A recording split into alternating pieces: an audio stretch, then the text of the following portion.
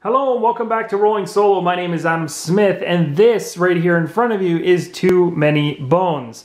Now in the last video we had finished up the second day and we were just starting the third. Now I'm really excited to get back into this game. This is the playthrough I'm currently playing that I am the most behind. I'm the most into it, and I can tell by the amount of people liking, commenting, and watching these Too Many Bone videos that this is also of great interest to the community, and I think that's awesome when you find something that solo gamers can latch onto. I really hope you guys are enjoying it as much as I am. But enough about that. Let's move right into day number 3. So what do we do on day number 3, or at least the beginning of the game phase? We go ahead and we always tick that day counter up. So we're moving to the third day starting right now. What does that mean? Well, we have to pull an encounter for that day. Now, as you guys remember from the solo setup, in my prior videos, we put 3 special encounters on top of this deck, and we've already done 2 of them. They are sitting behind Drellen, successfully completed. This is the last preset special encounter we will do. After this, we run into a completely randomized solo-based deck where I don't know what's coming. I'm not familiar, essentially, is the best way to say it, with what encounters we will face. And that's why it's so important right now to get patches to a spot where we feel comfortable going into the fray. Because once we get across this river, the Sabron River, when we get across this, we don't know what's going to happen. Like, we move into uncharted territory, essentially, and that's what this day is all about. So let's go ahead and read this special encounter and find out what we are doing. And of course, we're crossing that river. So that river is a glistening vein of trade running the length of Daylor. Playfully beckons as it shimmers in the daylight up ahead. But with so few bridges in these parts, this crossing is an obvious spot for enemy scouts and traps. A journey of this importance leaves only 2 options. Tucking your ears and trying to blend in is risky but efficient. A boat at dusk carries less chance of discovery, but requires business with the Mahor, I don't even know if I'm pronouncing that right, a trade syndicate with their own set of drawbacks. So essentially, we could take a boat at dusk. Moner? I think it's Moner. That's how you pronounce it. Yeah, Moner. Okay, so we're going to flip this over now, and we get our 2 options as per normal. So let's go in here and see what we got. First choice is tuck your ears and walk like a commoner. Okay, so this is referring to the very first choice. If we do this, based on this symbol up top here, there's no battle to be had. At least there's no battle to be had based on that choice to start. It may evolve into something like that, but as you can see from the reference chart, it says the choice does not result in battle with that weird bug-looking kind of choice. But what's really cool about that one that I'm noticing before I even read it is we would gain 1 progress point and a training. Now, this one, if we decide to tuck our ears and walk, says roll a d6 for each party member. We only have 1. On any 1 or 2 your party spotted, find your first tyrant encounter in your deck, which we had shuffled into this deck right here. We would be pulling it out of the deck, and putting it on top. Yikes. So in other words, he's basically spotted us. Drellen would have spotted us coming across the river. That's really thematic and very cool. And then it says shuffle remaining cards and keep them underneath. Okay, so the encounter is a success, or considered an success. No matter what the outcome of that dice roll, you're going to get that, okay? Now, we could also do this one down here. It says hire the Moner. And this one says the Moner are surprisingly easy to work with. Not only do they drop us safely on the east bank of the river under the cover of darkness, they also offer a trove loot gift. Maybe our success is good for business. Now, this gets really tough because I've got 2 kind of peaceful-ish choices, although there's a risk with this one. And this one would give me my very first trove loot that I have not seen in the game so far. However, what you'll notice is there's not only a progress point up here that I gain from successfully doing this one, but I also get a training point that I don't get down here. And to tell you the truth, getting a training point wouldn't be all that bad of a situation, especially for Patches. I'd really be able to give him another boost. The risk being that I could end up encountering the tyrant. So this is where I have to make a decision as to what is the smartest thing to do. Now you'll notice down here it says if you choose to hire the Molnir, shuffle a special encounter trader, that particular trader, into your encounter deck. So with this one, we're actually going to be pulling the tyrant encounter out because he spotted us if we roll a 1 or 2. And on the bottom, we're guaranteed to put that some kind of trader encounter in our deck. They may come back to potentially haunt us. I don't really know if it's a good or bad thing. So what I'm going to do is I'm going to risk it. I know a Trove Loot would make a lot of sense right now based on the fact I have a stone hammer, which would help me break into it. But we will have other opportunities to get Trove Loot and other loot. So I'm going to hold off and I'm going to go for that training point. I'm going to risk it, guys. I know it sounds crazy, but I'm going to do it. And I only have to roll 1d6 because I only have patches in my party. Let's see what happens when I do this. Please don't get a 1 or 2. I got a 5. Perfect. So we were not spotted. Okay, so because we're not spotted, we success. And regardless of us being spotted, it's considered a success whether we are or aren't. But we're going to gain the progress, and we're also going to gain the training point. And that's really the cool thing. So in other words, nothing really here happens. I get this I'm not only, this is a really cool thing. So I get a progress point essentially because I risked it, is really what they're doing with the reward there. And then secondly, I'm getting a training point, and then down here I'm getting a progress point. With this one card, I'm essentially getting 2 progress points, which is crazy. Really gets me across the river much faster. So now we've got a total of 4, and I know there's 3 here, but there's 1 also hidden away up on the card we just got. So really we have a total of 4 progress, which is very impressive.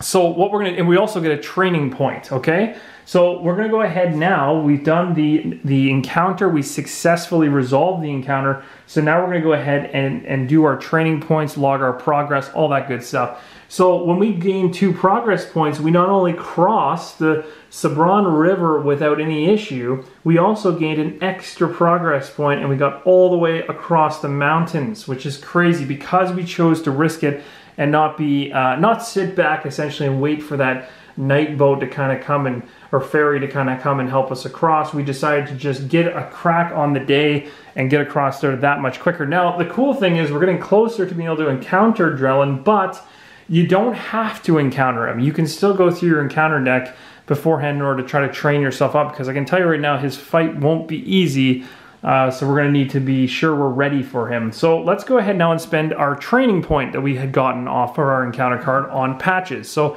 this is where strategy comes into play. Let's go ahead and think about this. We got 6 health right now. That's not bad.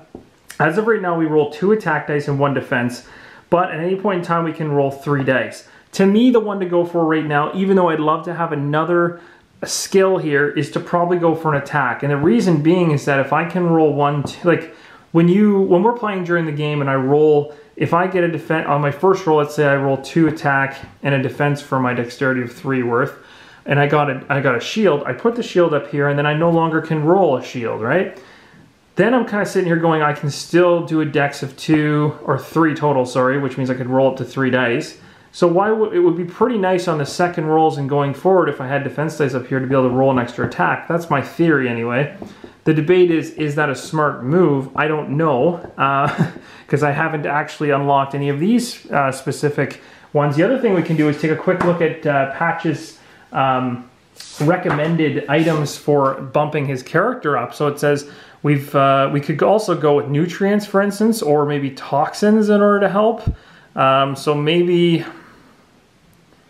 did you do 3 or 4 decks? A dex with another attack. Your first priorities after that, look at increasing your HP before going back for more attack or defense. Yeah, so I could go for another attack, or really my thought is go for an attack or go for an ability, and that's where the things get tough. It's like, what do I do? So if I was to go for nutrients, let's take a look at what nutrients did. Nutrients is number 5, which is this dice here, and I'm not too familiar with what that does. So let's go ahead and take a quick look at the chart and see where that lines up. So that would be right here, the reroll heal.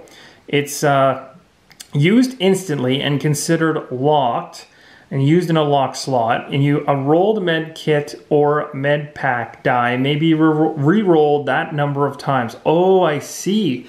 So essentially what it is this is a boost to this die right here, or at least because this is the one I have unlocked at the moment. So this would allow me, like say I was to use this dice, you'd roll it, it would get you know, hit on, you know, depending on what face it was. Of course, there's actually quite a few faces on this one.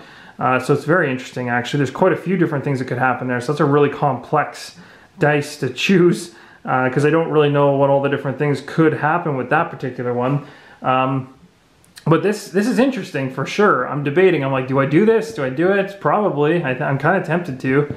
But I'm also really tempted to get an extra attack die. That would be really handy for, you know, taking out some really nasty baddies. So I'm going to hold off until the next encounter to get this one. I know it sounds amazing. I'm just going to hold off on it. I'm going to go to attempt to get this attack. Now we know if we want to try to train an attack, you have to roll 2 dice. So let's roll 2 dice real quick and see if we get it. We don't want any bones on this and we don't get any rerolls.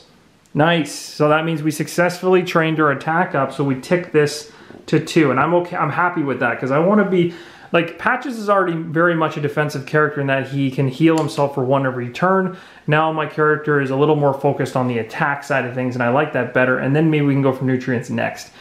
So here we go. We're ready to go and we've now completed that portion of the day. So that would be the encounter phase done. We've divided the spoils, the training points, log process. We did that on the map over here. We're going to go ahead and do our recovery phase. Now in our recovery phase, we can go ahead and do like our trading of loot within the party. There's only one of us. Lock picking, we don't have anything to lock pick, so we can scout the area. Now the cool thing is we've already scouted for this one, so we could scout for another. So let's roll a die, and if I remember correctly, you roll a d6, and then we just see if we can see anything in the distance. Hopefully we do. We got a 5. It says with a 5 that we can reveal up to a 5-point baddie. So we could reveal another 1, or we could go for 5. I'm gonna say because we are still on day number 3, and 3 times 1 is 3, so we'd be getting, you know, we would still be getting up to, on the 4th day, we'd still even be pulling up to 4 single baddies from this stack. It makes more sense to keep seeing more of these baddies. So let's take a look at the baddie underneath and see what is ahead. We've pulled the Clay Golem. Okay, I have heard bad things about this guy. I don't know what break is, but I know it's not good. Let's take a look real quick. So break says, any attack die used to reduce this unit's HP must be exhausted. Yeah, that's bad. So I've scouted ahead. I do not want to see this guy. I'm putting him on the bottom of the stack. So that was a good thing to do there because that could have really come back to haunt us. He just goes on the bottom. You could either go on the bottom or I can keep him underneath here with the other one I scouted ahead on the last time. So we're good. That's essentially it. We've actually just in this video right now finished the entire day. So now that we've gone ahead and done that, we can actually slip to the 4th day. So we're going to tick our day counter up to 4 now. And we're going to move into the 4th one. So we get to actually read the next encounter and see what we're going to be going up against. And this is going to get into a situation where I've never seen this stuff before. So here we go. Let's dive into this. All right, I'll bring this right up so you guys can see this. It says an issue of lung capacity, 34, 35, 36. How long before I drown in this bog? My ill-advised taunting landed me here, cornered in this soggy cesspool with no one to blame but myself. Thankfully, I remember that most even have an unnatural aversion to water, if you can even call it water. Yet there they sit at the water's edge with all manner of sharp and pointy objects. 42, 43, 44. The opposite bank is too far to swim to, and I abandoned my gear behind a boulder on this side. Maybe I can reach out and grab one of their spears. Okay. So what's this going to give us in terms of, as we go across the swamp for choices? We can go 67, or 66, 67, 68, grab it and go after that spear. And then at that very point, it says we would populate the baddie points for the battle queue. And this denoted by this symbol right here means we would go into battle. And it would say right here, reduce by 2 the attack of the first baddie to enter lane 1. Use the weaken effect to show this. And increase your attack by 1 for this battle. No skill dice can be used can be used the first 2 rounds. Okay, so that's one option. We can do this. This helps reduce their attacks and increase ours. Or we can do go for the gear. So this one says you still do a battle. This one says you still do your baddie points for the battle queue as per normal. No skill dice can be used for this. Can be used for the first round. Okay, and look at all the crazy stuff we get from this one. If we succeed, we get a progress point, 2 training points, and a loot. That's awesome. So this is the thing. Between the 2 of these things, there's not too much. Well, I shouldn't say that. There actually is quite a bit of a difference there between them. The question is, what do we want to, which one do we want to go for?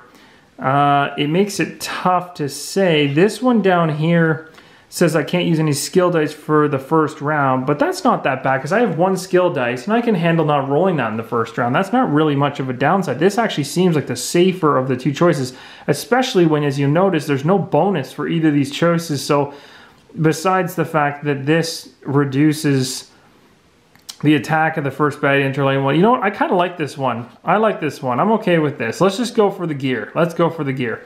So that's what I'm choosing. I'm going to put this right here. And we're going to see what happens. This is going to be interesting. So we're going to go ahead. It is day number 4. Now this is where things get a little crazy because you'll notice on day number 4 when you create your battle queue, you got to do your days. So that's 4 times your number of gear locks. So that's 1. So that is 4 baddies. And 4 is underneath 5. So all 4 will be coming from this stack. And we know because we scouted ahead for the bullpup that he will be 1.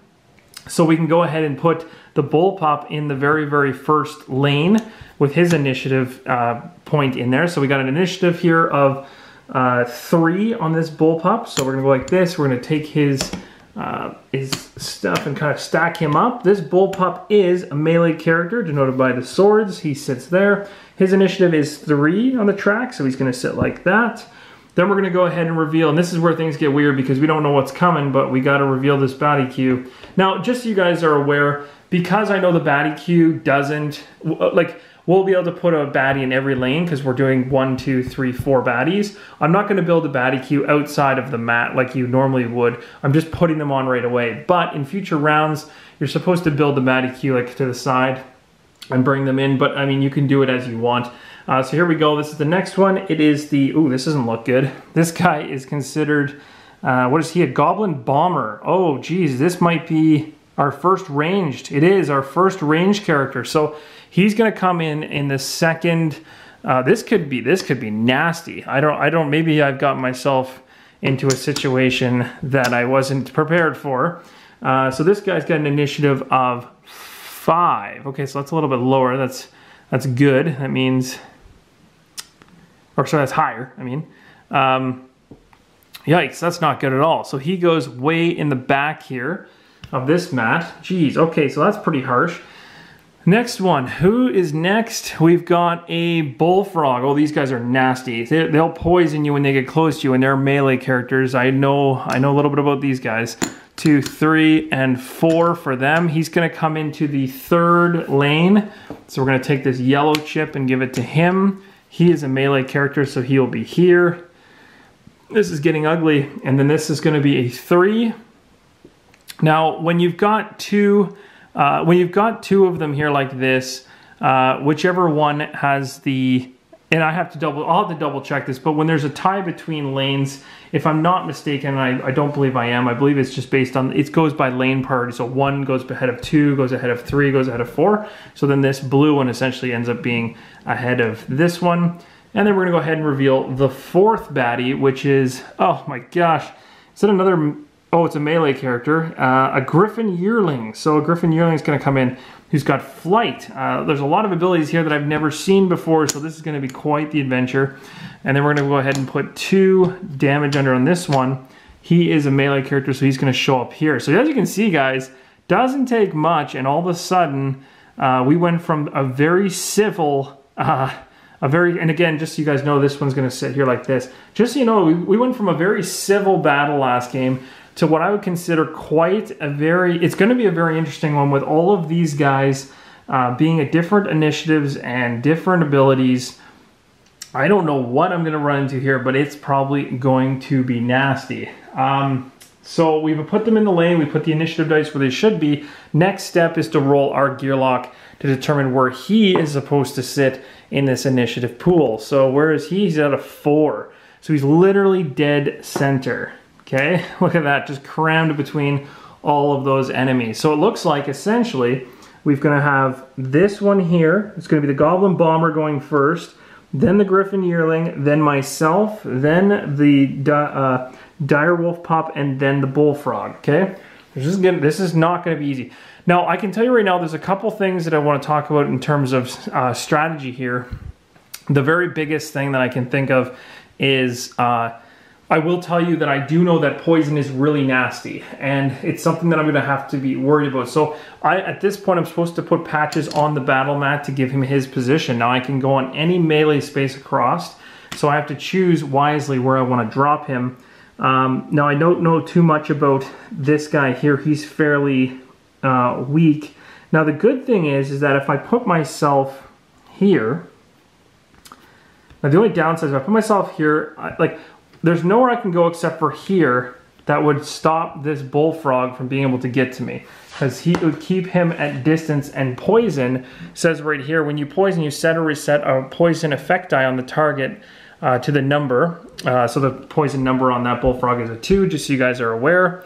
And at the start of your turn, target takes true damage equal to the effect die at the start of their turn. After applying damage, reduce the effect die by 1, so it just gets triggered down and over. But of course, if he's beside you, continually attacking you, he's continually resetting that back to 2, back to 2, back to 2, every single round if you don't get rid of him. So he's a pain. He becomes a real big pain. And the only reason I'm talking about this stuff now is because we have only a couple more minutes, so I might as well just go over some of the abilities before, and we'll kick off the next video in my little battle here and see if I can survive this. This guy here, the Griffin Yearling, has what's considered flight. Now, flight says after this unit attacks, place the flight effect die on it. If this effect is already there, remove it. While in flight, this unit is untargetable. Interesting. Okay, so that's crazy. Wow, so if he... Oh, that's so cool. If this effect is already there, then remove it while in flight. So you can't even target him when he's like off the ground. So he's just going to come in and out, depending on his abilities. That's crazy. And then this guy here, the Goblin Bomber, he's got Mischief 1, which if I remember correctly, he takes away... Mischief allows you to remove a number of dice, the player's choice, from the target's active slot. So he's going to essentially be trying to screw me over by taking my defense dice away from me. And then every single time he rolled... The cool thing about him, though, for us as a bonus, is every time he rolls a bone, you see the word careless there, he actually takes a damage. So he's kind of a little bit stupid, and he's holding bombs, and every once in a while when he drops a bomb, he blows himself up and hurts himself a little bit, which is kind of comical. So, and then, of course, the Dire Wolf Pup that we fought last time just has lashback and hits me for 1. Regardless, we've got a lot of different mechanics coming into play, and you can see how just a small 4x4 grid map can turn into a strategy nightmare for me to try to wade through. So if you guys are excited as I am to get into this battle on day 4 of our adventure, come back in the next episode and we're going to jump right into it. If you like what you see and you want to see more, give me a thumbs up and subscribe if you haven't. Give me any feedback of anything I may have missed, and hope you guys are enjoying this series. There is more to come. Until the next one, guys, keep rolling solo.